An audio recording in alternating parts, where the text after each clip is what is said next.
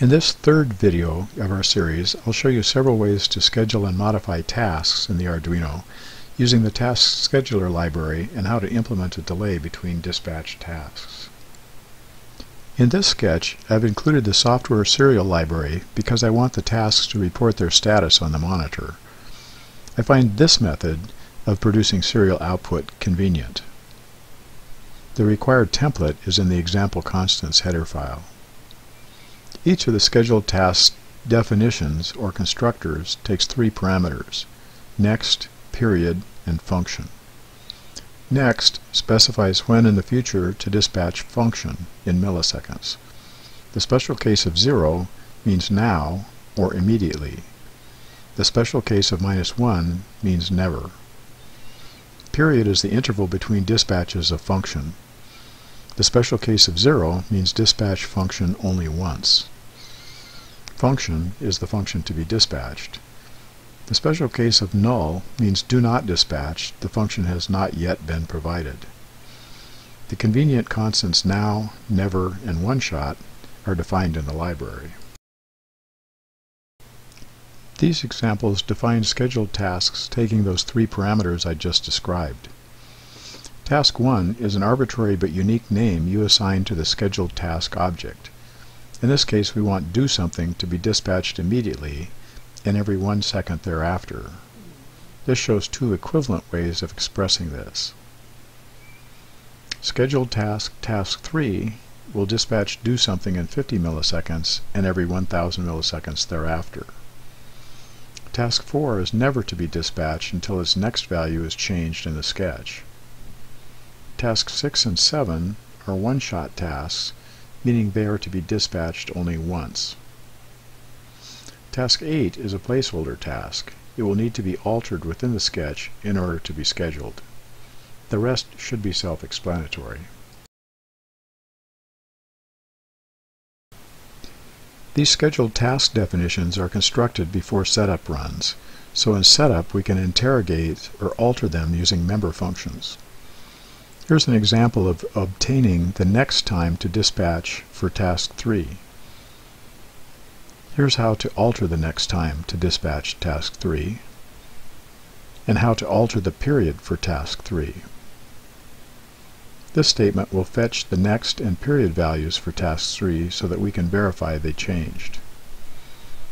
This statement will fetch the next and period values for task 8, which contains the special cases of never and one-shot. This call to the member function setFunc will alter the function to be called by the dispatcher.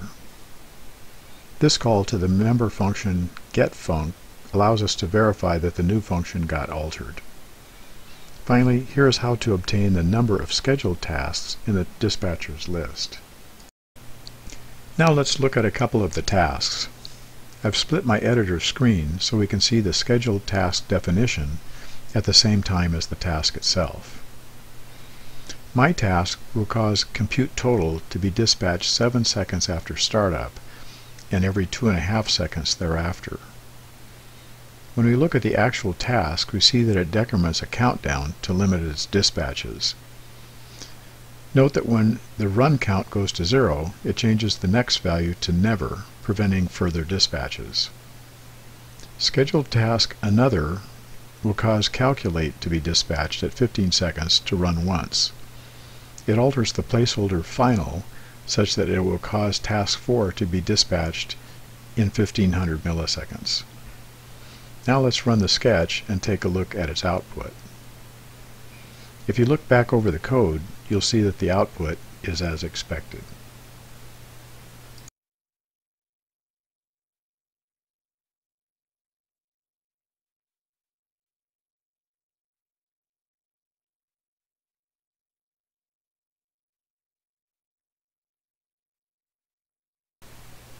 Now let's look in more detail at how to pass an argument to a scheduled task. We've included the SchedTask T header file for that purpose. The definition of a scheduled task using SchedTask T takes the usual three arguments of next, period, and function, plus the parameter to be passed to the dispatch function. In C++ terms, SchedTask T is a template, such that it can be tailored to construct a scheduled task object that can receive a parameter of a particular type. This is an example of passing the integer variable parm1 to the task. You can see up above that the value of parm1 is 9. We could have simply used the literal 9. Notice that we have to tell the compiler the type of the argument, in this case an int. Here we pass a reference to an int. If you're not familiar with references, don't worry about that for now. Here's how to pass a double and a string. The next one is a bit unusual. We're telling the dispatcher to pass a pointer to a SchedTask T object, and because the argument is &task5, that is the address of the task5 object, that pointer is to this object. That could be handy when the dispatch task might be general enough that it doesn't know the name you assigned to the scheduled task, but needs to access its member functions. Take a look at task 5 to see how that might work.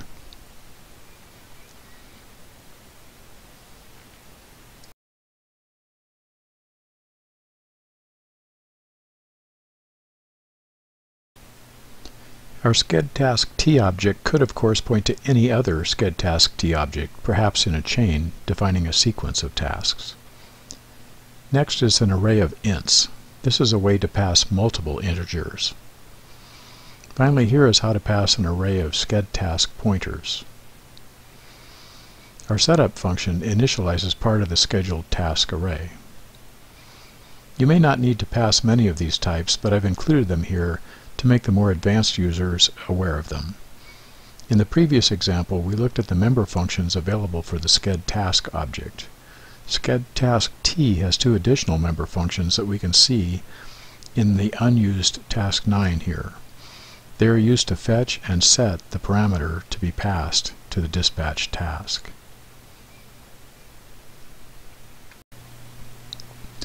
We're used to program flow continuing by having called functions return to their callers. However, we've seen that scheduled tasks do not return to their callers. They run at their scheduled times and effectively just exit. Furthermore, we know that we cannot use the built-in delay function within a scheduled task. In this example, I'll show you how to overcome these limitations using two methods. The first method uses one scheduled task to start the job, which then schedules another task to continue it. In our example, start task gets dispatched as a one-shot task, and it then schedules the continue task 1 second later to continue its work. Chaining scheduled tasks this way requires a separate SchedTask definition for each segment of the job, which may be undesirable if there is a large number of them. So a second method reuses a single task definition. Here, start2 is dispatched to perform the first part of the job, and it not only schedules the next segment, but it overwrites its own definition to point to the function that is to continue the processing. This could be continued indefinitely. Here's what the monitor output looks like.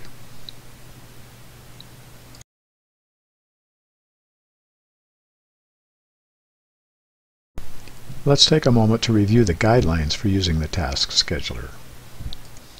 First, remember that scheduled tasks do not return to any user code, such as some function that scheduled them.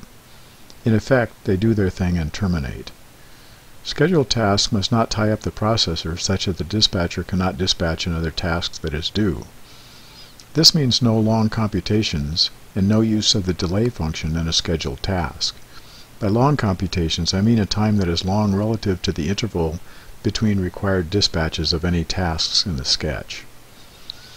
Only the dispatcher should run in loop. You may need to make exceptions, but if you do, make sure any such code runs quickly. For maximum flexibility, scheduled tasks may schedule other tasks, including themselves. They can also modify any schedules, including their own. By modify, I mean alter the next dispatch time, the period, and/or the function to be dispatched. In the case of SchedTask T, the argument may also be changed on the fly, but not the type of that argument.